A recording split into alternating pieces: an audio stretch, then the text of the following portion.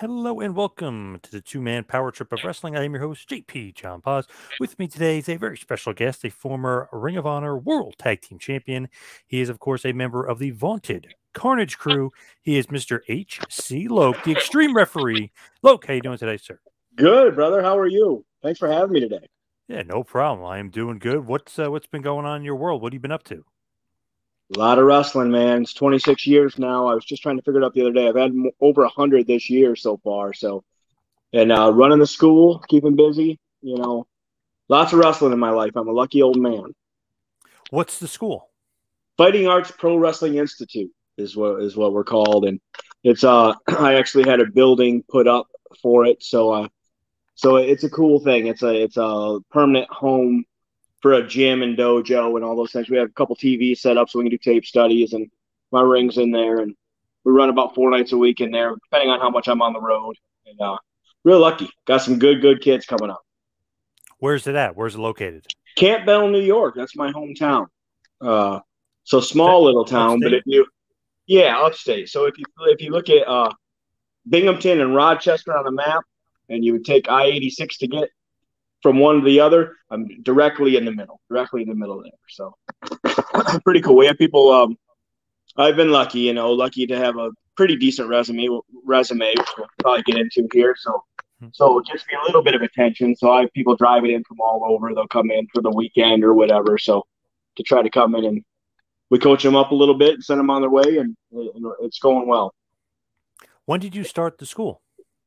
This version of this school, I would say, gosh, we're probably only 3 months into like officially having a name and having a building. I've been training guys for too long, way too long. I mean, like since I went to wrestling school, started in 1994, and by 1996 they were having me help teach the class, which is not what you should do. But I didn't know anything at the time. But so I've been training guys on and off that whole time, and maybe over the course 4 or 5 years, there's been some small indies around by me that have asked me to help run a school or be in charge of their schools. And for various reasons, I got a hold of some good guys out of that, but whatever money on their end or building trouble. Well, COVID hit. That was the big thing. We lost a building with one of them.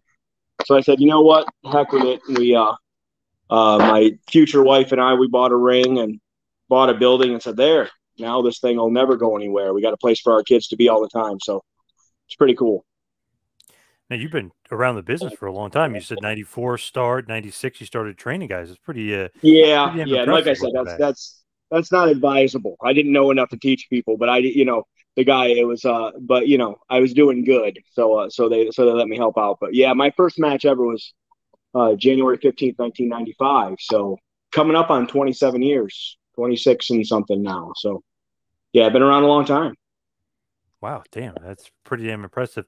When you do like the teaching in the school and stuff, what's like the style or because sometimes you hear like WCW Power Plant, oh, they're working into the ground. You don't get in the ring for a while. Then when you get in the ring, they really work you hard. Like, what's your style? Are you hard on the guys? Or are you kind of a player's Well, coach? I would say as far hard on. I'm picky. I would say that we want to do things the right way.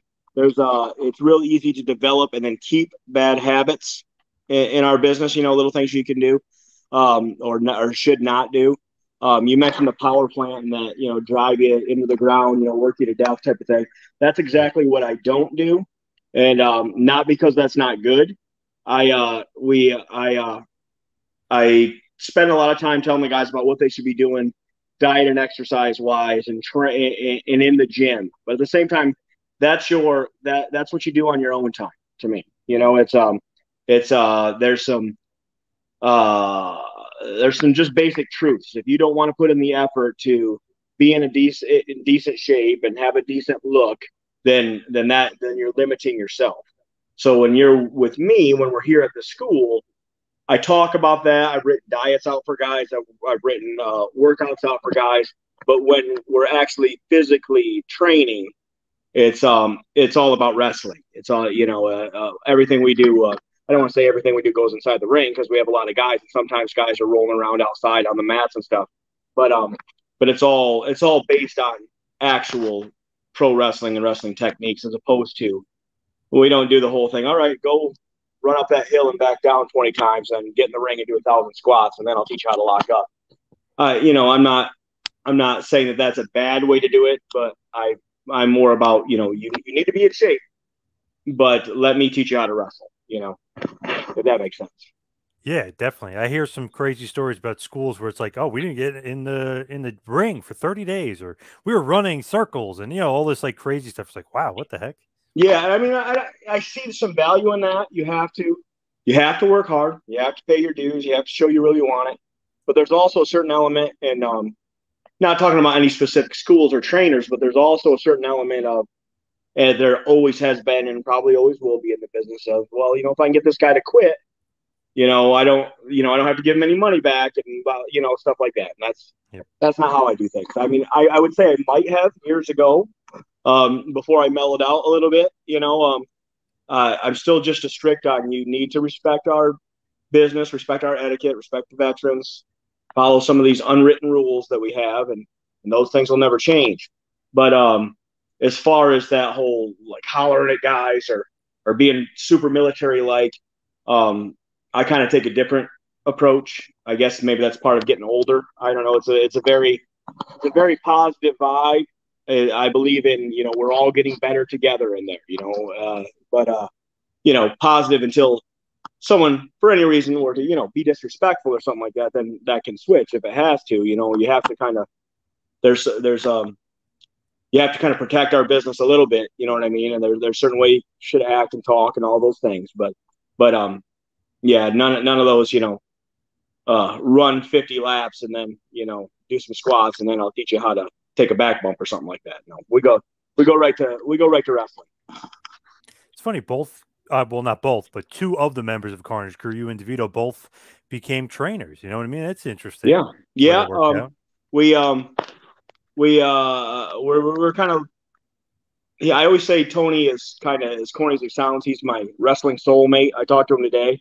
We're always kind of right on the same page, and not so much that we always think exactly alike, but we complement each other well. So, and yes, we both had some good luck training guys, or at least had our at least helped, if not trained from scratch, coaching. For instance, he's had some names that you would definitely know, like Bobby Fish is his student, and Dutch, who's in ROH now, Bill Carr is his student. And I had Dunn and Marcos were mine. They were Ring of Honor standouts. And I always get credit for Colin Delaney and Brodie Lee, which is a huge honor. But actually, my students physically trained them. I was more uncle than dad in that respect. So that tells you how old I am. I was around, I think I was there. I think I showed Brodie his first bump, God bless him. But, but yeah, so yeah, we've been lucky. We've got a pretty good track record as trainers. Yeah, DeVito had Cheech and Massive at one point. That guy, Massive. Yep. Yeah, that's right. I haven't seen Massive in a long time. Yep. With Brodie Lee, how well did you know him, and like what was the training of him like? Because obviously, gone way, way, way. Oh God, yeah. I knew him very well, and I say knew because when he went on to WWE, and this is, not to get on a downer so early in our talk here, but this is one of the biggest regrets I have in my career. Is that thinking my heart was in the right place. When he went on to WWE, I checked in on him a few times, told him I was proud of him. I still have the messages where he told me, I really fucking appreciate that, man, and all that stuff, But and then you've been around the business a long time. You know how it gets when guys get a little bit of success. Everybody blows up their phone, hey, brother, and all that stuff, And I just want to let John be John, Brodie be Brodie, and live his life and have his family and do those things. I didn't bug him and I didn't reach out as much as I should, and then now it's too late. Right. But you asked about training him. I wish I could take full credit for that. I can't. I was, like I said, he was doing backyard stuff at first, and I don't mean that in a bad way. That's just how he and Colin, a lot of guys started, and then they went around and they did it right. And I can remember when I was teaching a school called the NMW, New Millennium Wrestling, I think it was, up in Rochester. I can remember this big but shy, quiet kid sitting over there, and finally, come on, buddy, get in the ring. We showed him how to bump, like maybe for real, I think the first time. And I was always around then from the time he was having I don't know what you call this, first quote unquote real matches, but he came up in the city of Rochester when I've been there most of my career. I live like an hour and a half from Rochester, but I've kind of been in that scene most of my career. So I was always the, hey, will you watch my match? Is there anything you'd do different? Can we talk before or after the show type of thing, and I like that role a lot, especially now. So to that degree, I was involved in teaching him, but I wouldn't call it'd be an honor if I could, but I can't honestly say that I took him from scratch and that I was his sole trainer. Dunn and Marcos, I believe, were. So I kind of in that, one step away because I was their trainer, but yeah, but it was, before he passed, it was an honor to say that I had anything to do with him. And so, he's so sorely missed for sure. We were I went up to visit at Dynamite this last week when they were in Rochester. And of course they dedicated that show to him, and what a night, what an experience that was. Very cool. We miss him all. We all miss him. Yeah, it's just unbelievable the way that all happened. He's obviously very, very young. He's only 41 years old. I mean, yeah, it's crazy. Crazy. Way too young. Just crazy. Yeah. For sure. With you, like going backwards almost a little bit, but with you, who was your trainer when you were breaking in? Like who taught you? When I first started, my first intent, I didn't have any idea how to break in, and I didn't think that I would really anybody would let me because I'm 5'8" maybe, and when I started, Rey Mysterio wasn't even on American television yet. And if he debuted in ECW, I didn't get it yet. So I hadn't seen, not that I think I'm taller than him, but I was considered, there's no way somebody my size was going to do it. But I think PWI or one of those had Al Snow's school, an ad for it. And I called out there and I got information sent. And I was trying to get up the nerve to go, but I was so shy and I never left home. And I was pretty sure they wouldn't let me do it anyway because I was small. I had that in my head. That's what everybody told me. I mean, everybody, like my best friends and my family, and not in a negative way, but everybody was sure that they won't even let you try. You're not tall enough. So I kind of got spooked on that. And then this is why I say it was totally fake. Like this is what I was meant to do. Because somehow, some way, right then, the local tiny TV station news popped up that there was a wrestling gym opening up like 15 minutes from my house, 20 minutes from my house type of thing. So I went down there and I was their first student. And I've told this story a lot of times, but it's so true. And it always takes me right back to it. I waited outside in my truck for 45 minutes or an hour because I was getting up the nerve to go in because I was sure they were going to tell me I was too short. And so my game plan was, I'm going to go in here. I'm going to ask if I can train. They're going to tell me no. And then I'm going to ask them if I can just be the guy that sweeps up at the gym just to learn about it and just to be around it, and is there anything I can do? That was my plan. Ask if I could be the janitor at a pro wrestling school because I loved it and I wanted to know more about it and I wanted to be involved. But I didn't think they would let me do it.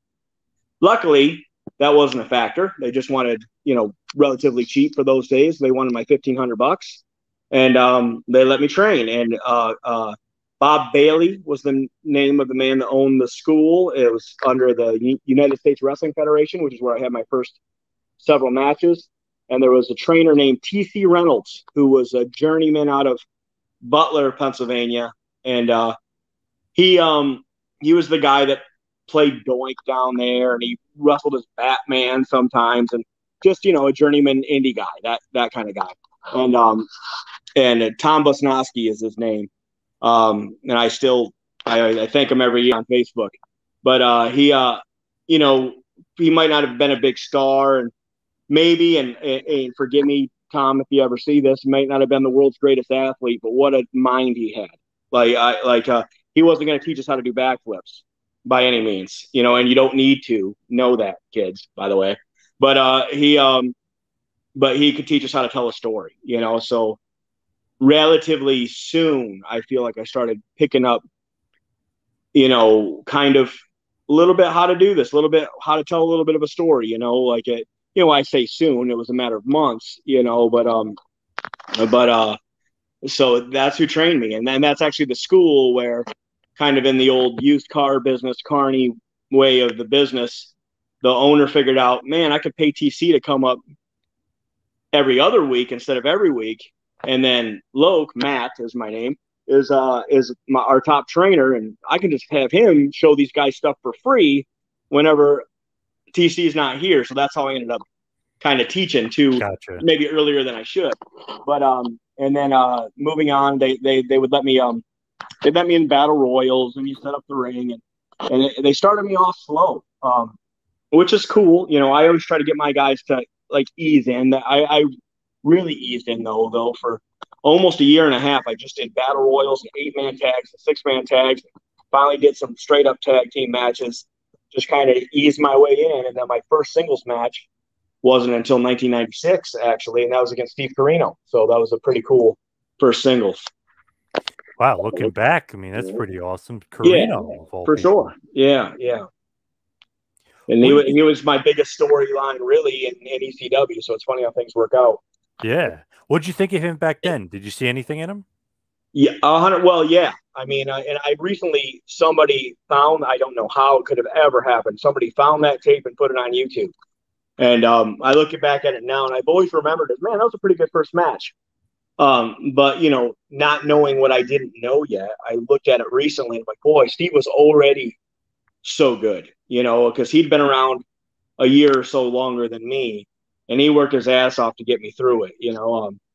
But I remember thinking that he was real easy to work with, and he was very helpful, and he treated me like a peer, which we kind of were. He'd been around a little bit longer than me, but he definitely was helping me.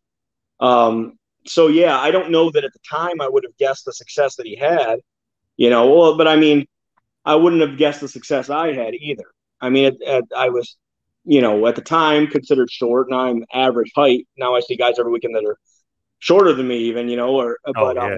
You know, I'm, you know, like I said, 5'8", and at the time, you know, didn't get the diet and exercise figured out yet, so kind of a puffy looking dude, and he was skinny and gangly, and we're two goofy looking kids, you know. And then fast forward, and you know, all these years later, and he's ECW world champion and 0-1 champion and NWA world champion and coach at the Performance Center, and I'm Ring of Honor tag team champion and the first guy ever hired to be a locker room agent at Ring of Honor, and teaching a school now. And we were the two goofiest looking kids that you would never think would have a career. And I'm not comparing he's had his resume is better than mine, and I'm awful proud of him.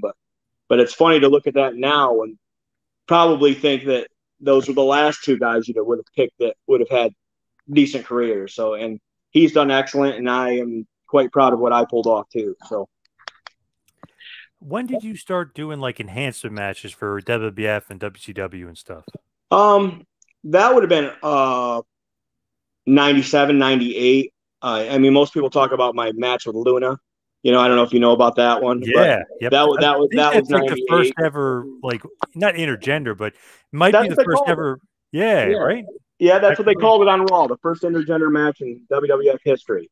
So, I mean, I don't know, you know how they are. I don't know if they say that now. They changed their history, but that was kind of cool, you know, at the time, and because that's it's fairly big now, you know, and I didn't realize that I was a part of any type of history at the time. That's where my lack of size for that time came in handy, because in all honesty, Raw was already being taped. That was a taped Raw, but it was already, you know, matches in the ring. It was going on when they came up with this idea. And I had been told I wasn't working that day, and, you know, and then Tony Gurria came up to me kind of laughing, basically, yeah, you're going to work with Luna. All right. Yes, sir. And it went really well. And, you know, of course, Dustin roughed me up a little bit beforehand, and she was sweet to me, and they were cool. And it's pretty neat, you know. And but, you know, again, it was a different time. I remember after that, for some old timers, and now they call me an old timer, but the guys that were old timers then, only a couple of them, but one in particular, I still live with my parents, but called me at my parents' house to yell, "You should have told them you were sick. You should have told them, no, they'll never use you. You buried yourself." Well, turns out I didn't bury myself too bad. I did okay, but Right. at the time, this veteran's telling me, I shouldn't have done that, but you do what you're asked to do. And every time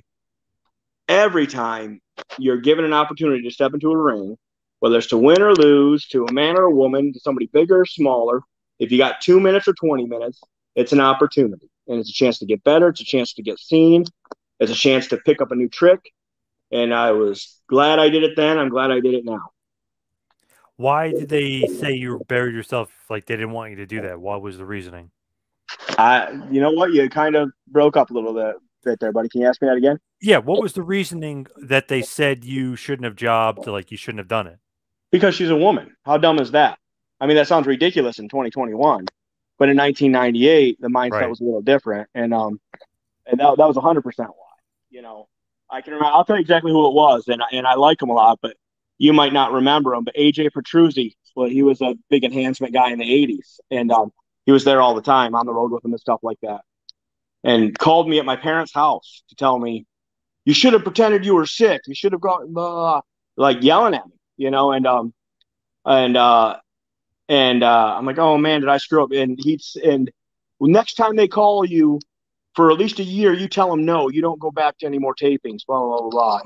And I did shy away for a little while, and then it didn't end up really being that big of an issue because shortly thereafter, I went to ECW. So it didn't end up mattering anyway, and I didn't, in hindsight, it wouldn't have mattered. I did what I was asked to do, and I believe I did it well, and I was told I did it well, and that's what you do, But at the time, that was a big, oh, you got beat by a girl. I got beat by a girl who's tougher than most men. Not to mention, I got beat up by Dustin Runnels beforehand, who's a foot taller than me. So I don't think that it looked too fake. It was, I'm fine with it. Yeah, the way it was executed on TV didn't really make you look, like, oh, you lost a woman. If she's a complete psycho, like character-wise, and Right. Dustin is a monster. So yeah. Right. Yeah. So no regrets on that whatsoever. Did that get you signed with ECW? Did Paul take notice? Oh no, I'm not even sure that he would have ever known. I mean, maybe he did, but what basically happened there was initially I just showed up, and how funny how things work out. I showed up to see if I could help with the ring, and Tony DeVito, my future partner, my wrestling soulmate, was on Ring Crew at the time, and Angel Medina, the Spanish Angel, who would go on to be his partner in ECW, they were on Ring Crew as among other people. I knew Angel from the Indies too, and yeah, man, come on in here and help if you want to. And then when you'd help with the ring, they'd let you get in the ring and work out, before the doors open, and we would do that in every town. And Tracy Smothers ran the workouts and stuff like that. And that day, that was in Wilkes-Barre, Pennsylvania, the first time I showed up to do it, and I was the only local guy. And that very rarely happened, that there was only one, but I was the only guy that showed up that didn't work there to help and try to get in the ring. So, and the boys would love that, to make a game out of that. It was kind of everybody against me. Like it was everybody could tag but me, and they blow you up and blah, blah, blah, blah, blah. And I didn't quit. I don't know how great I did, but, yeah, come back sometime if you want to. That's cool. Thanks for the help. All right. So I came back for 2 or 3 more weeks. And coincidentally, right around that time, I had been speaking to Dory Funk. And he'd done the dojos for WWE, WWF at the time, where they were, bringing Edge and Christian out of there and doing those little 1-week camps or whatever. And he started doing 1-week camps on his own down in Ocala, Florida. And I did his first one, and it was me and a guy, the Musketeer, who ended up doing a little bit in ECW actually, but it was me and a bunch of indie guys who went on to do well. A really good friend of mine that I went to wrestling school with, named Dave DeJohn. He wrestled as Danger. He's a big dude. I can't believe that he didn't get somewhere. And Amy Dumas, Lita, was there. That's where I met her. And we spent the week together. And myself and Amy and my friend Dave got really tight, and we we, went to dinner every day and, hung out in each other's rooms and stuff like that. And that camp went really, really well for me. I had everything clicking down there. And at the end of the week, there's basically only 3 of us that you train for a week, and then on the last day there's a live show. So there was the live show, and I had a singles match, and then I seconded Amy for her match. I was like manager dude in the corner, just taking some bumps or whatever. Then after that, myself, Amy, and my friend Dave Danger, we all asked Coach Dory if we could, have a minute with him. So we each went in one at a time. And I don't know why everybody else didn't do this, but we did. And they each got some feedback, and I did. And I can remember it word for word. He said, I think you're a great carpenter, which means you can build a match. And his exact words were, and, he might have been overshot a little bit, but his words were, he says, I think you can draw money for any company in the world, and I'd like to help. What do you think about ECW? That's what he said. I said, Coach, that's my dream. Thank you so much. Whatever I said, thank you. He called Tommy Dreamer the next day. The next Saturday, we were at the Elks Lodge in Queens, or ECW was, and instead of me just kind of helping with the ring and seeing if somebody notices me, it was help with the ring, and Tommy knew I was coming and said, you need to have a match, a singles match, pick an opponent before doors open. And I did that, and it went well. And basically, Dreamer said, I can't hire you on the spot, but if you would like to come to the shows, if we ever need a guy, if somebody's not there, I can get you worked in, and you can continue to show your face. So I did that for 2 months straight, made every single show, not getting paid, mind you, and not because of anything you might have heard about ECW in the way, right. But because I wasn't on the payroll yet. And I'll tell you, this is the coolest story of my career and one of the coolest stories of my life. Once again, it's funny how things kind of line up for me. My first match was with Steve Corino, then my big feud was Steve Corino, and then the first guy I saw when I went to ECW was Tony DeVito, and later he was my partner. And that day, the first guy I saw was Tony DeVito, was at Wilkes-Barre. So once again, we're back at Wilkes-Barre, Pennsylvania.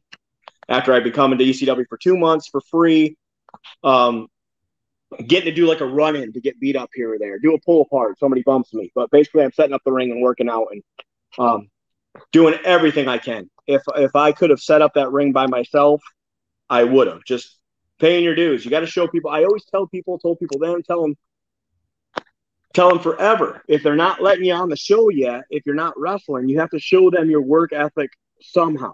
You have to show them how hard you're willing to work for what you want. And I did.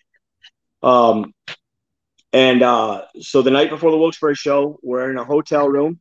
I got the ring crew let me stay with them because they were my friends, so I didn't have to pay for the room.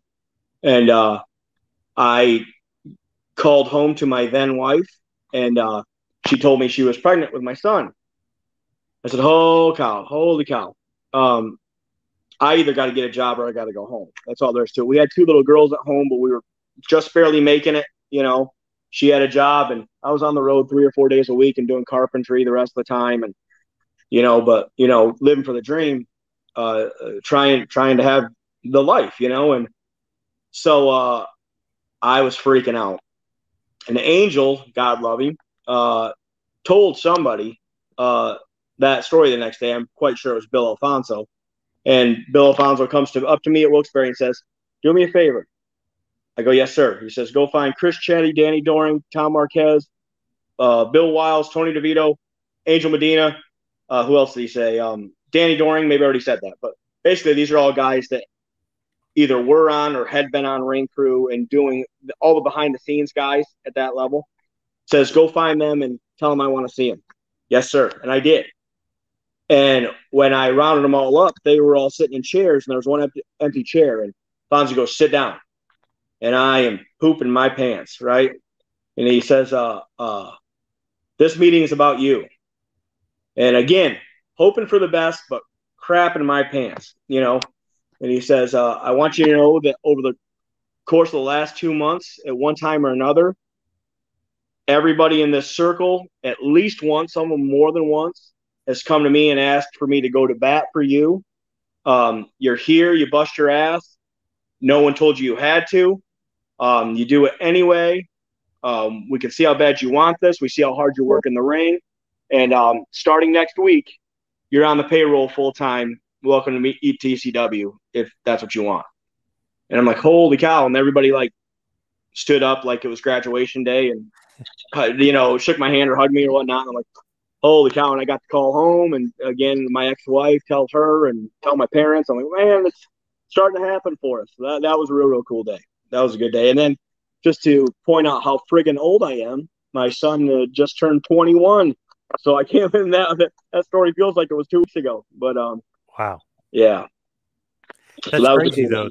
That's how they basically tell you you're in. They get the whole group together to tell you. Yeah, I mean, I don't know. I don't know if they did that with everybody, but that's or if they did it before or since. But that's what they did with me, and that was a great day. And I was, it's hard to tell that story without sounding like I'm bragging, and I try not to. But I was proud of that day. Very cool kind of way to break into ECW. What did you think about ECW when you first got there? Because you always hear the stories like, oh, the locker room is crazy. They all get along, but they're all nuts. And, you always hear these crazy stories, drugs and everything else. Yeah, that's all true. Pretty much, Yeah, a lot of crazies, but all and a lot of partiers and a lot of wild stuff, but very, very, very much a family. I mean, and clearly, it still is. We saw a bunch of Tony and I did a autograph signing at one of the Legends Fest here a month or two ago, and there's a bunch of ECW guys, and everybody gets together and gets pictures taken together, and you always have friends in the business, everybody, but it's not like there's, I don't know. I don't think you'd ever see like here's a bunch of people voluntarily. Here's 90s WWE guys getting together for a reunion. They might get together, but they're just the boys. This is ECW. This, and everybody that was there still, it's so much part of them. They consider themselves ECW. That it's in their blood. And it was a big honor to be a part of that team. So a junior member for most of my time, but earned my stripes as we went. But But it was great, man. It was some of my best times ever. But scary, super scary. In that you don't want to mess up, and you don't want to. They were so adamant about, in a good way, paying your dues and doing things the right way. And you hear the stories about the craziness and the partying and the drugs, and that's all true. But it's all somehow still in a respect the veterans, do everything right, business done the right way kind of way. It was beautiful. It's kind of hard to describe, but certainly scary in that you're because the fan base is so rabid, like nothing before or since, and not so much scary as the style. You'd think it would be, but it was. Once you got to know these guys, nobody's really trying to kill you. Although that's not a place where you wanted to be disrespectful either. I mean, you didn't want to be disrespectful to a veteran or to the business or anything like that, because you'd get stretched. If you were lucky, you got stretched. If you weren't lucky, you just get fired, right? But I do say scary in that I'm a young guy, and it's like you spend all day working your ass off, setting up the ring as fast as you can, getting dressed as fast as you can so that you can get in the ring with Tracy Smothers, and then do whatever duties are else are otherwise asked of you, and just praying that you get a match that night, because not everybody worked every night, and praying that you get a match that night. And then when Dreamer, whoever's walking around the lineup, half hoping you don't, which is because it's so nerve wracking, but yeah, it was a great time. But yeah, I mean, you talk about paying your dues. I mean, that was old school, man. It really, really was. And it was I'm not one of these old farts that's going to say these kids today don't know what it's like to pay their dues. Some of them clearly don't, and it's probably been that way forever. And I know some of them do. But speaking for me personally, There was many a day in ECW where I drove the ring truck, set up the ring, worked out with Tracy, sold T-shirts while the people were coming in, wrestled, referee, and ring announced from backstage on the same show, tore down the ring, and drove to the next town in the same day. And that's paying your dues, you know. And I mean, there's driving from Columbus, Georgia to, I can't remember, wherever the next town was, only a couple hours away. But the ring truck was full. So I had to ride in the back of a 20-foot moving van, which, you know, it's a rider truck that's just painted to say ECW on. There are no windows in that thing. I'm on top of the ring, on top of the pile of stuff, just the low man, you know, you're the newest guy on Ring Crew. You know, you get the grunt work.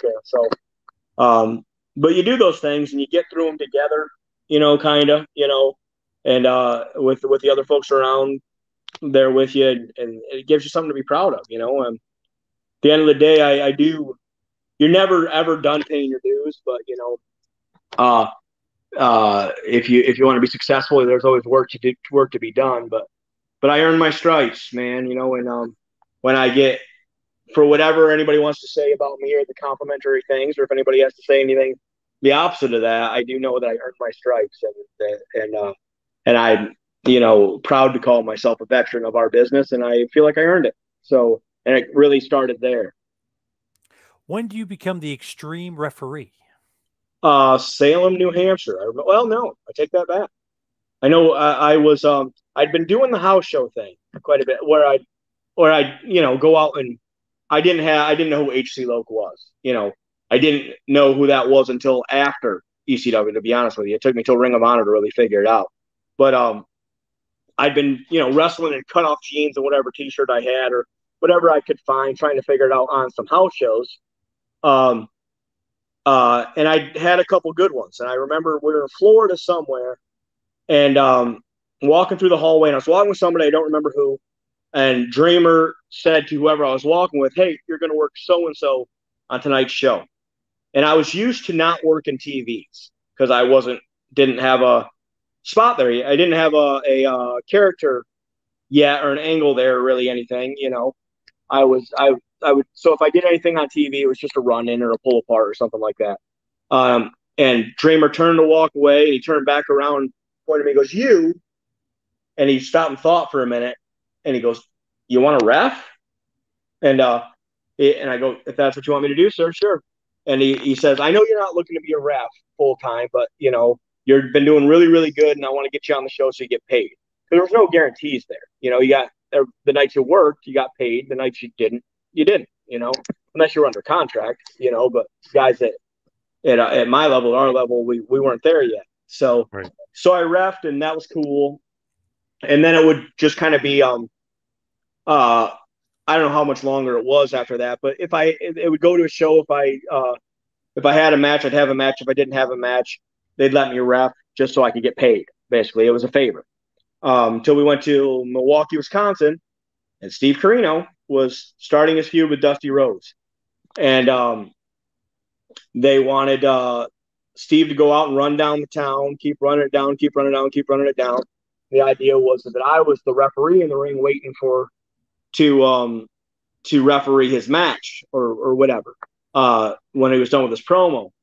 And I would get sick of him running down the town, and I would come steal the mic away from him and basically say that I'm from Milwaukee and blah, blah, blah, blah, blah. And you wouldn't last an hour on the streets of our city. That was the go home line. And I ended up cutting a pretty good promo, and the people were right there with it. And Steve was going to swing the cowbell, the rope and cowbell, and hit me over the head with it. Paul's idea was for him to swing it like a baseball bat, by the way, and hit me in the side of the head. But thank God Steve was looking out for me a little bit and swung an overhand, hit me. I was all ready to get some color and all those things, and boy, I didn't have to. And I went down, like, was all ready to gig myself. I could see with my heartbeat the pss, pss, pss coming out on the mat from that cowbell. Yep.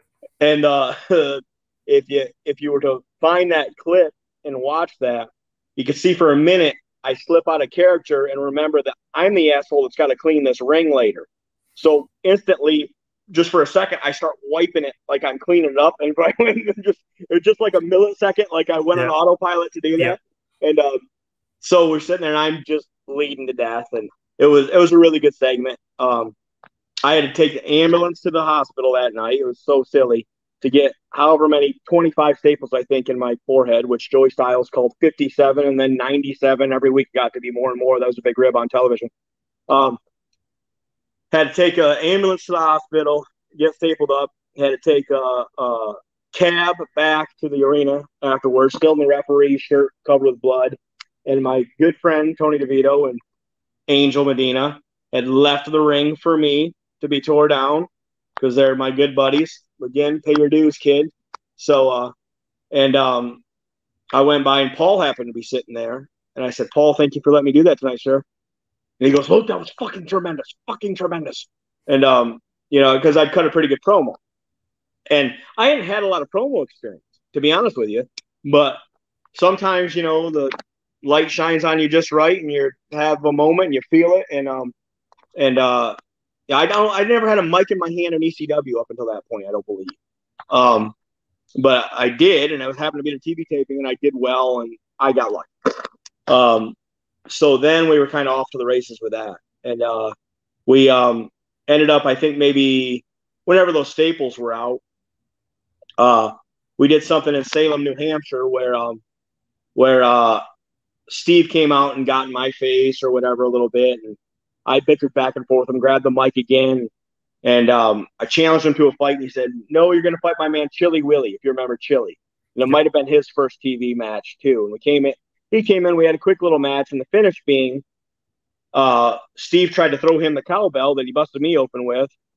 I booted him in the stomach, stole the bell from him, hit him in the head, covered him, and counted 3 myself and rang the bell. And people popped for that because it was a cute little thing. So we did that with a different heel on a lot of the house shows. We'd go around, and a heel would come out, get in my face, challenge me somehow, either start beating on me or I'd beat on him until I hit a finish, count 3 myself, and ring the bell. And it was just a cute little thing. But that's how the Extreme Official became a thing. And until they added Danny Daniels, who was a heel referee, and we kind of feuded with each other there a little bit. But yeah, I got the question for forever. What was it like being a referee and then learning to wrestle? And no, I was a wrestler who had to be a referee for my character. But I guess it doesn't really matter. But I used to have to answer that question all the time. But yeah, it was fun. Did you ever think like, okay, I got to pretend I can't wrestle because I'm a referee? You ever have that like conundrum? No, I guess I didn't. And in all honesty, I never really thought about that, but that would have made good sense. That would have made sense psychology-wise. But in all honesty, and maybe this was selfishness on my part, I was eager to show that I could wrestle so I could be a full-time wrestler. Right. In hindsight, why would it matter? I was on the show, and I was physically wrestling every day, and I had a unique character that wasn't like anybody else on the show. And not saying that it came directly from me, and even if it did, it wasn't my idea anyway.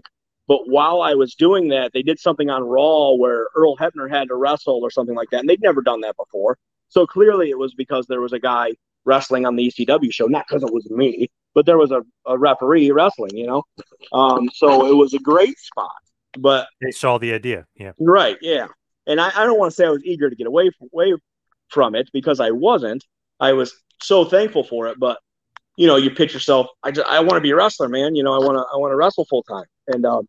But in hindsight, that'd have been a great character to have forever. That was cool. With Danny Daniels coming in, did you feel like it's kind of killing my thunder a little bit, or were you like, okay, this is good, we can do a little face heel dynamic? I was 100% excited about that, super excited, because it gave me a feud instantly, and I mean, I did the thing with Steve Corino. We had some matches a little bit which involved Dusty Rhodes. I mean, how great is that? So awesome, I was so lucky. But when Danny Daniels came in, now this is awesome because it's he and I kind of playing off each other always. There was and then we'd had a couple singles match. Hammerstein Ballroom, we had a match against 2 refs wrestling each other, and actually, speaking of the dumb little referee spots we would do, I did this spot where he's the heel, So he's choking me in the corner, and I counted 5 myself to try to get him to break it. No, it was dumb, but Yeah. trying to come up with cute little things. I loved Danny being there, though. It was awesome. He was a good friend, and he was a good worker, and we, it really gave us both something to do all the time, So it was and actually, had ECW continued, the plan was for me to switch heel, have us both wear like wrestling singlets that were black and white striped like referees, and we were going to be a tag team called The Law. That was Dreamer's idea, but we didn't make it that far. That was the plan. Yeah. So was Paul kind of in charge, or was it more Dreamer? Because a lot of the guys are saying towards that era it was more like Dreamer and a little bit of Lance Storm when he was there, and a little bit of Raven mixed in when he was there. We're like doing a lot of booking. Was it more Dreamer or It Paul? was, yeah, it was more. It was very much Dreamer. I mean, Paul was the ultimate decision maker. Um, but unless you were Rob Van Dam or Rhino or probably Steve Carino or a few of those top 4 or 5 guys at that time, you basically Dreamer would tell you what you're going to do, and you discuss yourself with him. Not that Paul was off limits by any means. I'm not saying that, but and certainly by the end, Paul wasn't coming to house shows, and I don't even think he was making all the TVs. I know he didn't, because I can remember right before we went in the ring one time, him calling with an idea for a spot he wanted to add to our match, and Rhino or whoever was frustrated because, we're all ready to go and he's not even here. We're trying to explain over the phone what he wants to see in our match. But yeah, it was mainly Dreamer. I mean, as far as Lance Storm, Lance is a hell of a mind, hell of a talent. I don't recall him having anything to do with anything, that at least nothing that had anything to do with me, and I never saw him have anything to do with people booking. And Raven kind of always did. I don't know if like in an official capacity, but he was considered a genius and certainly a mentor and one of the founding fathers there. So, if he had something to say, you'd listen, and he would offer that up from time to time. What about Paul as far as being a genius? I love asking the ex-ECW guys. Was Paul a genius? I 100% believe so. I mean, I've seen him.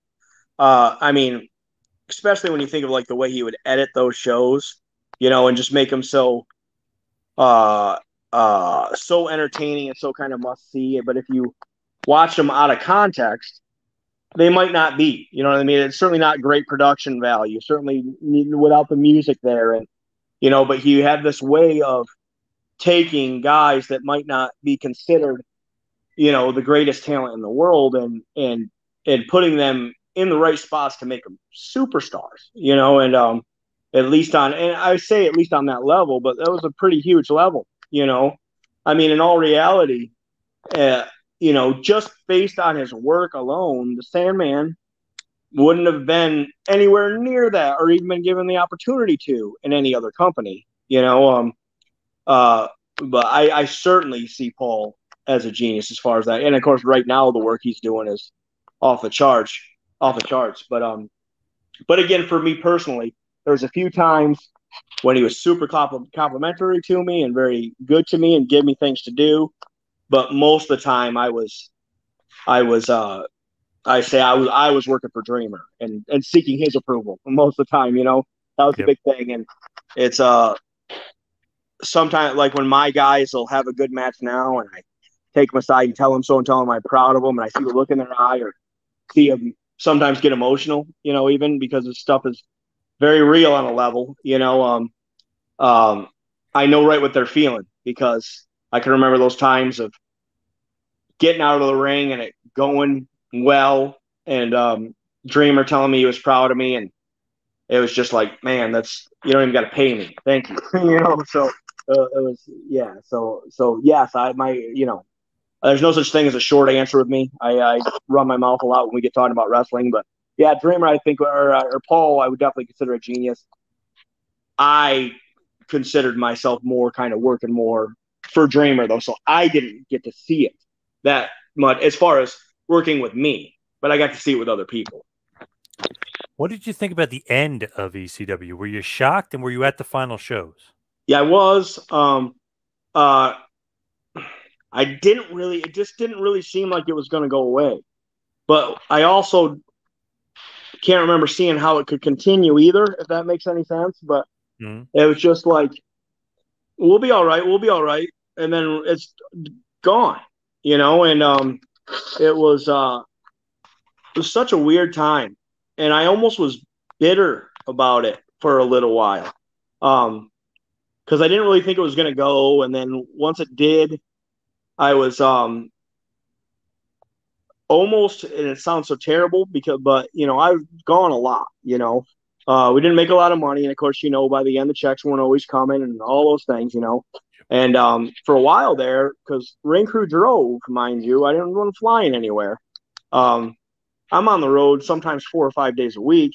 At one point, you know, I was gone for 3 weeks because we were so far away that it didn't make any sense to come home in between. You know, we would do stuff like that sometimes. And, you know, I've got a young family at home, and I'm not saying for a long time, but for like a few days, it was almost like it's kind of nice to breathe for a second. And then you think, well, oh my gosh, what am I going to do next? You know, or what do I do without this? You know, and I don't know how long it was, but fast forward till, well, yeah, I do. It was, I guess it was when they started doing those one night stands and stuff like that. You kind of, are we going back to work or what's good? But clearly, you know, that's what we all thought, but obviously it wasn't like that. It wasn't really ECW coming back, at least not in that, you know, Paul and Tommy could just do whatever they wanted to again. So, yep. So that didn't happen for a lot of us, but yeah, it was pretty shocking. But looking back, I don't know why I would have been shocked, because there wasn't any money and the houses were going down, and all of a sudden there wasn't lights at TV. We're shooting TV with the house lights on, and like I remember on a couple occasions, you know, like just looking like an indie in a high school gym or something like that. When we'd gone from, when I was there, from the first TNN taping to the end of that, when that thing started, we had semi truck out there and, you know, lighting grids and all those things. And I'm like, man, I'm here at the right time. And man, 2 years later, or whatever it was, I don't know the timeline. It was the complete opposite, but it was shocking. It was hard. When it all goes away and it's gone, obviously you end up in Ring of Honor about a year or so later. Yeah. How'd you get in with ROH? Is that a Gabe thing? Did Gabe end up bringing you in? Yeah. I'd actually formed a tag team, not the Carnage Crew, on the Indies, and I'd heard that those guys were doing that stuff. And I messaged them and sent them a tape of what we were doing, and I had kind of like a highlight reel tape, and he really liked that. So, or seemed to like it enough, you know. And his plan was for me to come in. I actually had the kind of cool honor of being like the first in-ring talent to walk through a Ring of Honor curtain, because I refereed the first match ever, because we were going to. That's what we got rid of the Extreme Official thing forever there. I did a couple ref spots on that first show, and then Homicide gave me the fork and gave me color and gave me his Cop Killer finisher. That was it. I was going to come back with my partner and challenge him, and that was going to be my first feud.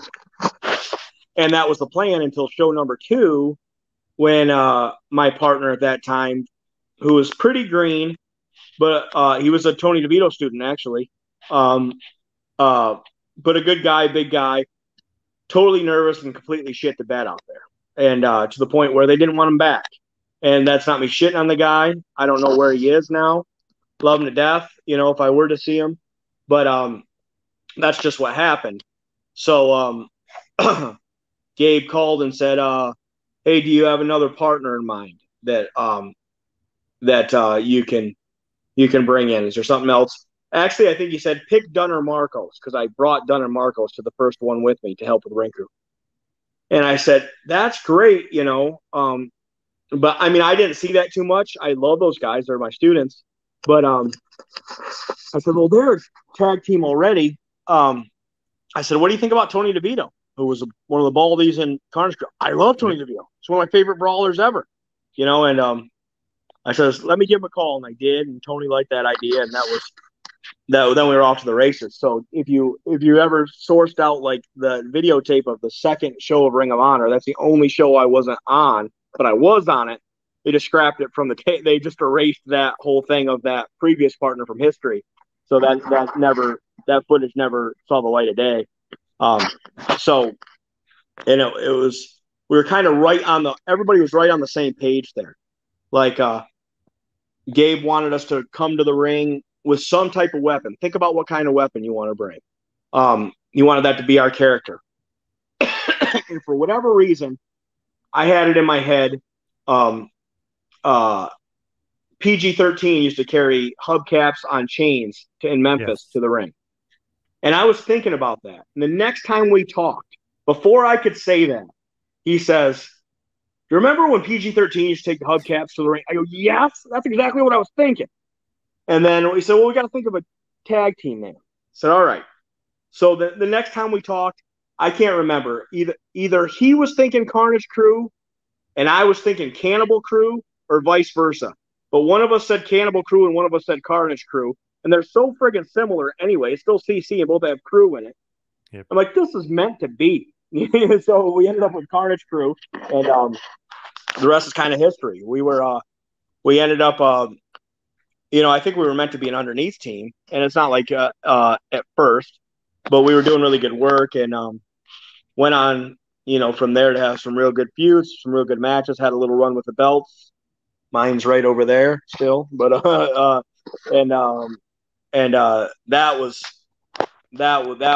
was when things really started clicking for me. I said earlier that I didn't know who HC Loc was till I was 8 years in the business, and that was then.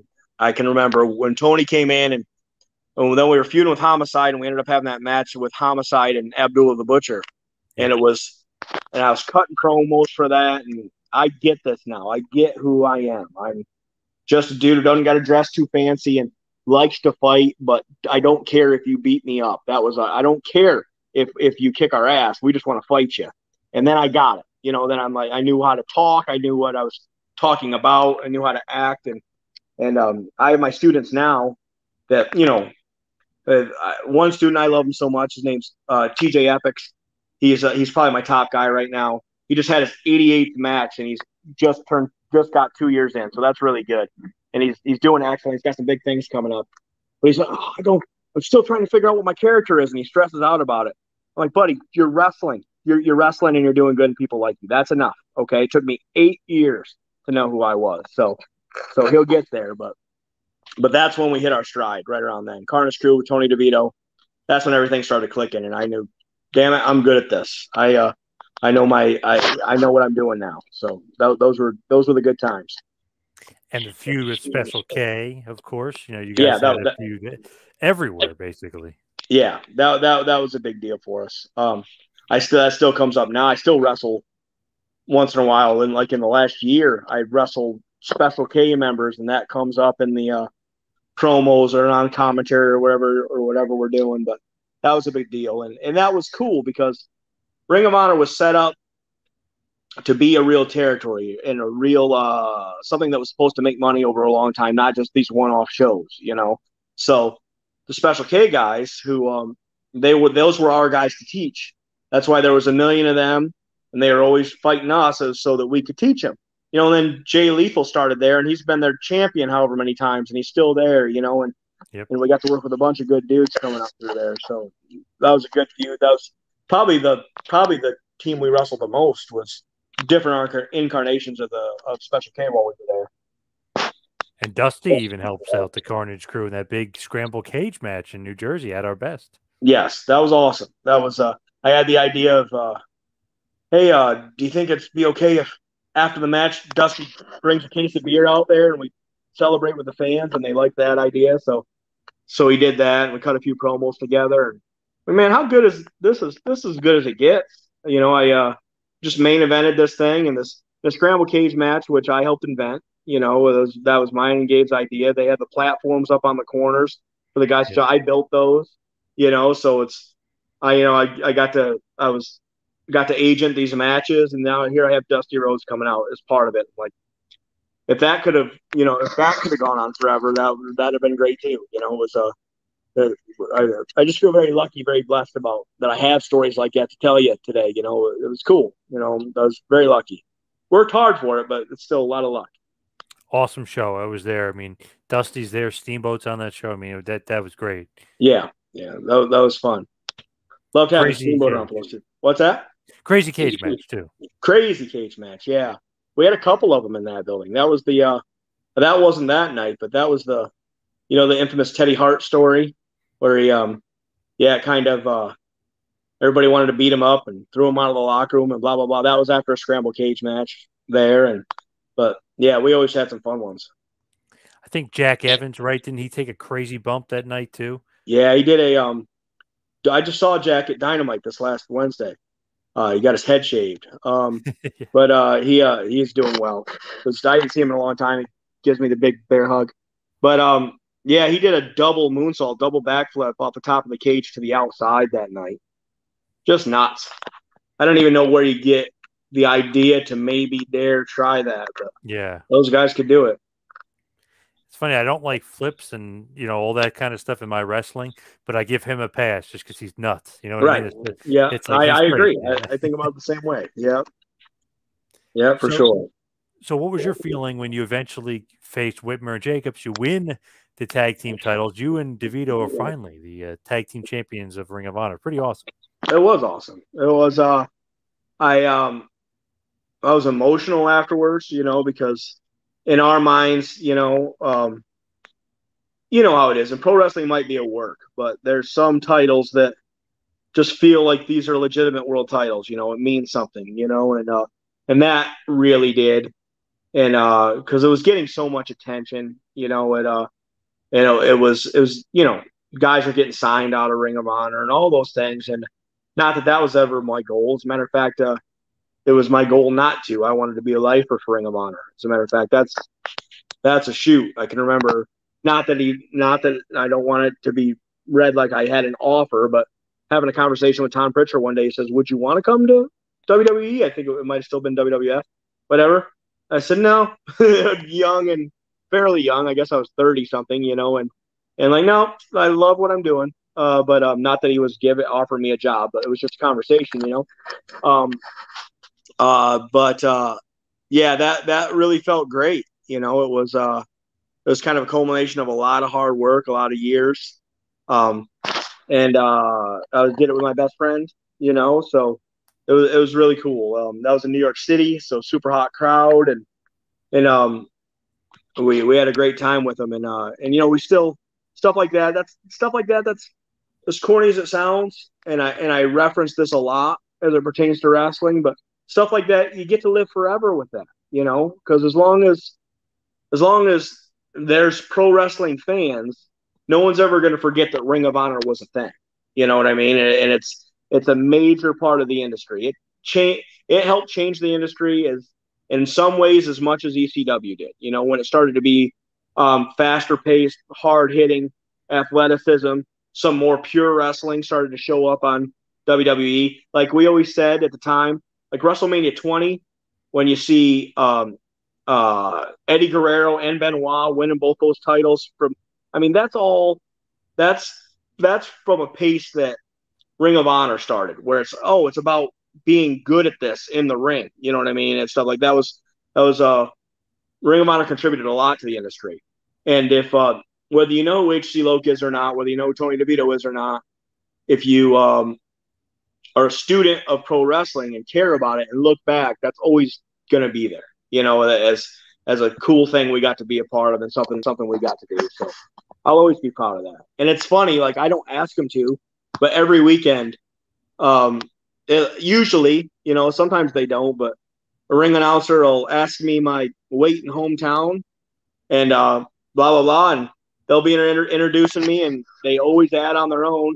And he's an ECW original and a former Ring of Honor tag team champion. And I get to, that's cool, man. It's it's show business. The business is, it's about self-promotion and getting over any way you can anyway. And I get to have those little accolades. I get to have those little things to go on my resume, and I'm awful proud of it. Yeah, pretty damn good on the resume for sure. Yeah. ECW original and ROH Tag Team Champion. Now, you mentioned you were a ROH agent as well. When was that? That was most of my time. I would say I'm terrible with dates. I don't know how long I was there before it happened, but I was the first guy they hired to do that, and the only guy they hired to do that while I was there. And in all honesty, that's a regret I have. I could have made more of that. I really, really could have. But I would help guys with their matches and kind of go over finishes with some of the guys, kind of relay stuff to the talent. But I could have done so much more with it. I was very much about my career. And I don't want to make that sound like I was selfish, but it was that's cool. That's a huge compliment. You asked me to do that, and I'll help. But I'm focusing on, well, let me figure out what I'm doing in my match and blah, blah, blah, blah, blah. And, I don't know that I used all my time as wisely as I could have then. I do that a lot now, certainly not on that scale, like on a Ring of Honor scale, but there's 2 or 3 indies that when they book me, they'll ask me to agent other matches too. In fact, there's 2 places that book me in just to agent, which is cool. Just help other guys with their matches. It's an easy way to make a payday without taking any bumps. But basically, I could have made more of that. I honestly did. And, if to be honest, and if I'm going to be a good interview and a good coach for pro wrestling and a good trainer and a good veteran, honesty is part of that. At those times, and though my marriage at the time wasn't doing that great, I was probably drinking a little bit more than I should. And we were, having good matches and having a great time. But we were also, I'm going to not throw anybody else under the bus, but looking forward to having a few beers and having fun at the shows. And that was kind of my escape from my home life a little bit. And I can't help but wonder if I'd done more with the with my responsibilities as far as helping the rest of the talent, not just my own matches. I did, and I was always the guy that they would pull aside. People might pull aside for advice or just stuff like that, and which is funny. One of the huge compliment I got was either Gabe or somebody would say, "All right, Dreamer," because I'd be the guy that, because that's a huge compliment because Dreamer was my man, So, but as far as like the actual agenting stuff, I did it, but I would probably, if I'm honest, I probably did the bare minimum of it because I was still kind of in my own world, a little bit, wanting to be a star myself and also struggling a little bit and drinking a little bit too much in those days. So, but that's not a thing anymore. So thank God. So, but it was cool. I mean, that's a little, if I'm writing a wrestling resume, I get to say, oh yeah, I was also the first guy in the Ring of Honor hired to be an agent. So that's kind of cool. So I do wish I did more with it though, if I'm being honest. Now, as we hit the wind down, we head towards the finish here. What's next for HC Loc? What do you got up on tap? I've got a lot of bookings. I'm going to keep doing this school. I'll try to do that forever if I can. Coming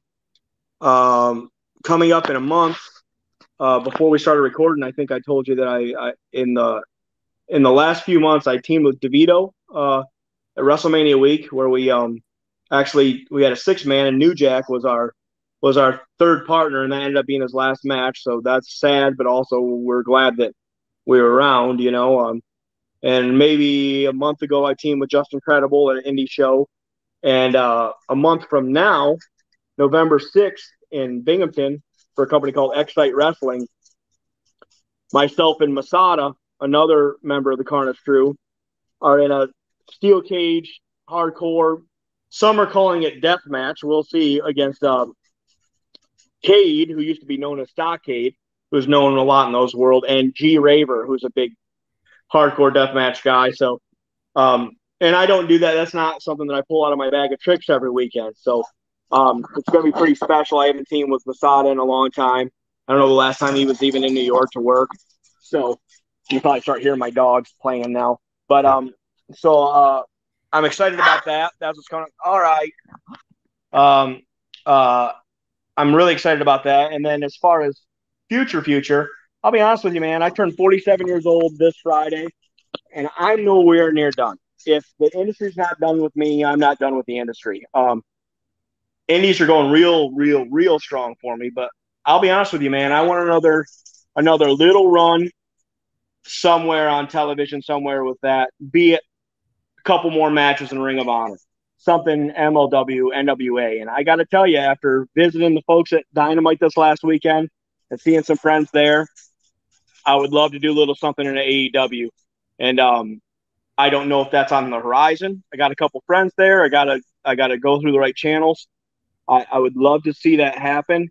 And if I could write my own story, book it myself, I'd love to work a match or two, or as many as they have me, or 2 million if they want. But I'd like to get a couple matches under my belt, add a couple more things to that resume. And if then for one of those bigger companies, if I could start doing a little bit of that agent role or helping, so just being a veteran to some, talking to guys about their matches, helping out in any way I could that way to the younger talent. And then kind of parlay that into a little bit more of a full-time gig, that would be the dream for me.